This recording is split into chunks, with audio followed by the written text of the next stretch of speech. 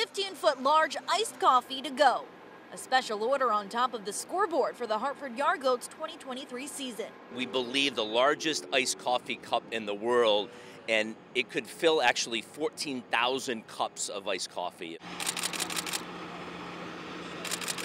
The work is underway to rebrand the ballpark from Dunkin Donuts Park to Dunkin Park after the chain renamed themselves a few years back. Now it's just Dunkin Park, same great ballpark, new name. That means a new sign at the main gate and a remodeled Dunkin cup, a staple of the ballpark.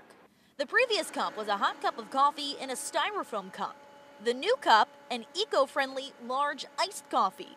It even has its own straw. I think our fans are going to love it when they see actually everything that it can do when they come into the ballpark. Obviously, just a couple of weeks away, so we're gearing up. The company behind the designs, Sign Pro, based in Southington, has spent countless hours making sure their vision comes to life. We take a lot of pride and passion in what we do. We fabricate it all here in Connecticut. It's a sign that baseball season is almost back in the capital city, literally. Ticket sales have been phenomenal, absolutely phenomenal. Demand is very high. We've got a great promotional calendar this year, so we've been selling like gangbusters since we started. The ballpark is quiet now, but it won't be long until all these seats are filled here at Dunkin Park. Opening day is set for April 6th, and fans are super excited because tickets are going fast. In Hartford, Lindsay Kane, Fox 61, Connecticut's news station.